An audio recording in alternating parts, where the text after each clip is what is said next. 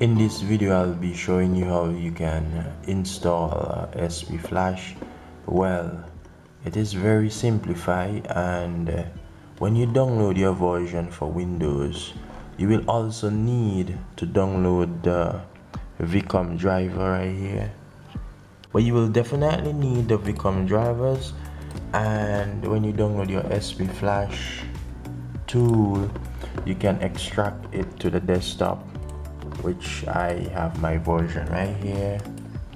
So this is my SP Flash tool right here. And also, if you encounter problem installing your drivers, bear in mind that you will see that your device is showing up here. If you connect your phone, your mobile phone should be off when doing this, so you will need to connect your device. I am going to extract the VCOM driver on the desktop. If for some reason your driver isn't installed, a simple way of doing it, you can go here and you can install it from Device Manager.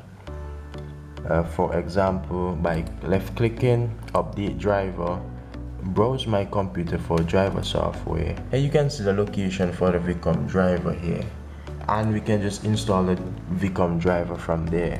When you connect your device for the first time, your phone will install a driver at the bottom here, and you can go into SP Flash, open SP Flash here, and when you open SP Flash here, you will need to load your firmware using scatter.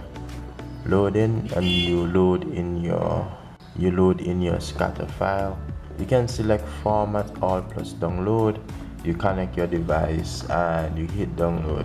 If this video was helpful in installing your SP Flash tool, subscribe to my channel for the next upcoming video. You can look in the video description for the link. I will be showing you how you can flash your device. I'm Lens, subscribe to my channel.